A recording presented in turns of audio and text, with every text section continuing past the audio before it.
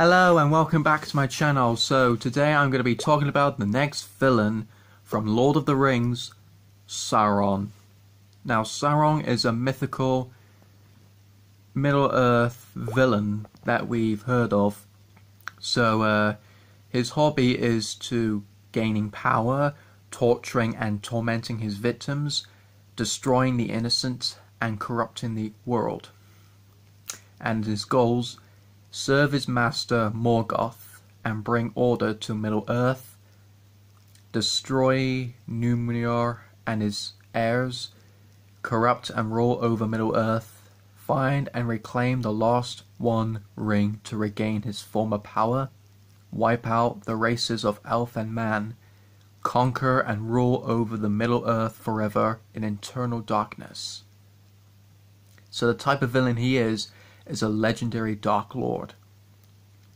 So, Sauron is the main antagonist of The Lord of the Rings and The Hobbit. So, despite being the title of the character, The Lord of the Rings is notable in that he never directly appears during the events of the novel. Nowhere is any detailed description given of what he looks like, other than in vague terms. However, in the Silmarillion, Sauron is described as being a shapeshifter and took many forms, including that of a serpent, a vampire, and a great wolf. After Morgoth's fall, Sauron appeared in fair form as Anatar, the Lord of Gifts, and maintained this appearance until the fall of Númenor, in which he was unable to ever take fair form ever again. The history of Middle-earth includes a passage describing, again vaguely, how the Númenorians saw him upon that ship which was cast highest and stood dry upon a hill. There was a man, but greater than any even of the race of the Númenor in stature. And it seemed that to men that Sauron was great, though they feared the light of his eyes. To many he appeared fair, to others terrible, but to some evil. A few clues are given as to Sauron's appearance as the Dark Lord.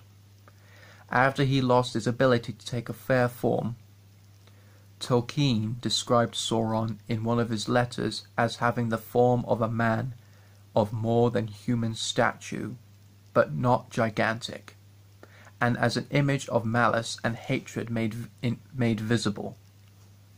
He apparently gave off great heat, to the point that the elf king Gil-galad was burned to death by his mere touch of him. And Isildur described Sauron's hand as black, yet burning like fire, suggesting that his entire body was blackened from fire and heat. Gollum, having apparently seen Sauron directly, described him as having only 4 fingers on his black hand, suggesting that Sauron was unable to regenerate the finger, from which Isildur took the One Ring, similar to how the wounds Morgoth took form Fingolfin never healed. In addition to his physical appearance, Sauron also apparently had an aura of incredible malevolence. A passage in the Silmarillion describes him of having a dreadful presence and daunting eyes. Furthermore, his mere presence could bend all but the strongest wills. So, Sauron was utterly malicious and cruel. In fact, he was so merciless and unsympathetic for human life, thus making him extremely wrathful and aggressive.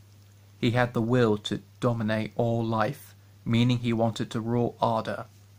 Unlike Morgoth, who wanted to make its end, Tolkien even writes about Sauron not being a normal tyrant and desiring to be a god king, making the latter a god wannabe as well, even though the only true god in Middle-earth was Eru Levata, because he was completely irredeemable.